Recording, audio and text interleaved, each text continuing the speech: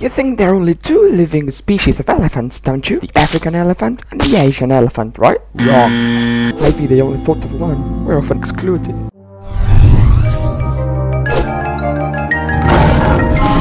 The taxonomic story of the elephants begins in Sweden, with this man, the Swedish zoologist Carl Linnaeus. By analyzing and describing tons of animals and plants, he laid the foundations of modern taxonomy. And among several creatures he studied, we find an elephant. The fetus of an elephant, to be precise. It'd been bought by the King of Sweden to enlarge Linnaeus' collection. Linnaeus grouped animals in 6 taxonomic classes: mammals, birds, amphibians, fish, insects and verns, which he described as animals of slow motion, soft substance, able to increase their bulk and restore parts which have been destroyed, extremely tenacious of life, and the inhabitants of moist places. Basically, slug-like creatures. When it comes to mammals, he based his classification system on teeth. With that in mind, he created the order Bruta, which groups animals that lack 4 teeth but have tusks. Bruta also groups animals that have feet with strong hoof-like nails, move slowly and eat mostly vegetables. Herbivore animals. Here's where he placed the elephants, together with animals such as manatees, pangolins and giant anteaters. Linnaeus had invented the binomial system, in which all living beings were named using what's called scientific names, consisting of 2 words, genus and species. More than that, here, elephants didn't sound very scientific, so he had to come up with a more formal name, with Latin or Greek roots, and he did so. What about Megalotherium?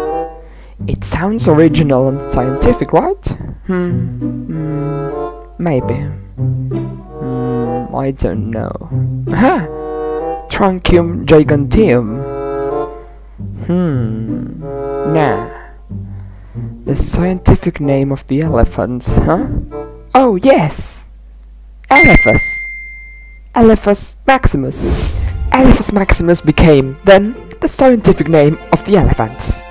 So much so that to this day, it's still the scientific name of the Asian elephant. But Linnaeus didn't notice that his fetus came from an African elephant. Also, little did he know that Asian and African elephants weren't the same. Around 20 years later, this guy walks into the conversation.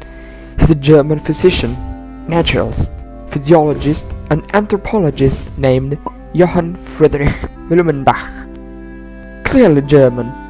He's mainly known for his work on human races, but he also had a burning passion for studying animals. So much so that he read and studied Linnaeus' work, and decided to do his own classification system using several of the technical terms introduced by the Swedish scientist. Trying to improve Linnaeus' system, in 1797 he published his Des, better known as the Handbook of Natural History. And in this book, he agrees with Linnaeus and sticks to the elephant genera, but he changes the species and adds a second species, based on the geographical location of the elephants. In other words, he changes Maximus for Asiaticus and adds another species, Elephas africanus. This is the first scientific description of African elephants, where Blumenbach pointed out the differences between African and Asian elephants, the most striking ones being the shape of the head, the Asian elephants having notably smaller ears, and the African elephants being a bit taller than their Asian cousins. So, according to Linnaeus, there's one species of elephants within the family Bruta, Elephas maximus. Blumenbach added a second species, the African elephant, and changed the species name. More than half a century after Linnaeus published his work, in England, this man appears on the scene. He's John Edward Gray, a British zoologist who works at the Keeper of Zoology of the British Museum. In 1821, he publishes this book, which could have been easily named like this, though it lacks the scientific and British style of the original title. In this book, he gets rid of Linnaeus Bruta and places Elephas with this one, which comes from the Greek word used for trunk. He described the disorder like this. Basically big things, big skin, toes with hooves, trunk and tusks. This is what the taxonomic status of the elephants look so far, but the story goes on. Now, let me introduce you to Frederick Cuvier. He had a very famous zoologist brother, George Cuvier. He followed his brother's steps and became a zoologist himself, working as the head keeper of the animal collection at the French Natural History Museum. When it comes to the elephant case, he made a huge contribution. We can find it in the book Natural History of Mammals that he published in 1825 with this guy, a zoology professor, whose name I will not even try to pronounce.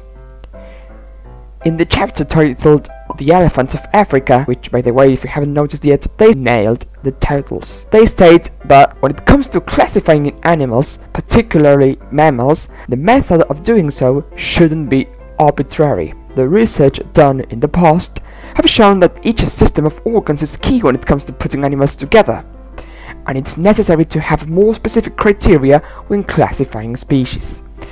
So the fact that both elephants were placed in the same genus indicated that they were very closely related in taxonomic terms. However, they argue that African and Asian elephants have some clear differences, just like Blumenbach had stated before. So they had to come up with a name and change the genus of the African elephant. What do we do? A scientific name, huh? Elephants are so majestic, we've got tons of options, right? Yep, they're huge for instance. They also got that impressive trunk, or that weird pair of wait, I've got it, tell me, the teeth! Let's call them Loxodonta, because of the enamel on their molars. Are you serious? I love it! And the new name was Loxodonta africana, which an anonymous author turned into Loxodonta, so it sounded more Latin. Here's our situation then. Two species of elephant in two different genera, both under the same order.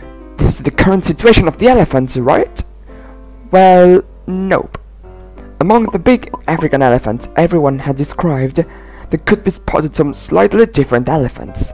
Time passed, and in 1900, a German zoologist named Paul Matschie, who happened to enjoy naming species, described 3 specimens found in Cameroon. By analyzing them, he concluded that they were different from other African elephants. So he proposed the name Loxodonta cyclotis, and he kept naming elephant species. 7 years later, the African elephant species fever increased, and another scientist, in this case an English naturalist and geologist, even proposed a 6th based on the shape of their ears, though in this case, he classified these as subspecies. Throughout the 20th century, more species have been proposed, and the debate was set in the scientific community. How many species of African elephant existed? Were they species or subspecies? Currently, the debate seems to have been closed, and we owe that to genes. Oh, no, I mean genes. Thanks to the progress made in the field of genetics, scientists managed to extract the DNA both of living and extinct elephants and their relatives in order to find out how different they are as species, and if they are that different to begin with. And these studies have helped to build the current tree of life that represents how closely related one species is from the other. These are the results. Surprisingly, this research has shown that mastodons were the first to branch off the tree. So much so that they do not even appear in this tree, as they do not belong to the taxonomic family Elephantidae. Within this family, we can see that African elephants branched off first. In other words, they are the most distantly related to Asian elephants. And, according to genetic analysis, some of the authors we've talked about were right. Having collected genetic samples from a lot of elephants throughout Africa, scientists concluded there existed 2 different species of African elephant. Yes, species. Well done, Matschie. Why species? Because genes showed they had split from one another a lot of time ago, enough time for them to evolve into very different animals, at least in terms of genes. Then, science recognizes 2 species of African elephants, the one that prefers open spaces, aka savannas, with the clever name of African bush elephant, and the smaller African forest elephant that fences jungles, not forests. So we've got on one side of the tree African elephants, and on the other side the Asian elephant, only represented by the genus Elephas. Well done, Carl, but with a bunch of subspecies, meaning animals that slightly differ from one another, with the genetic information so similar that they do not make up their own species. Thanks for watching, and don't forget to subscribe. Have an fantastic day.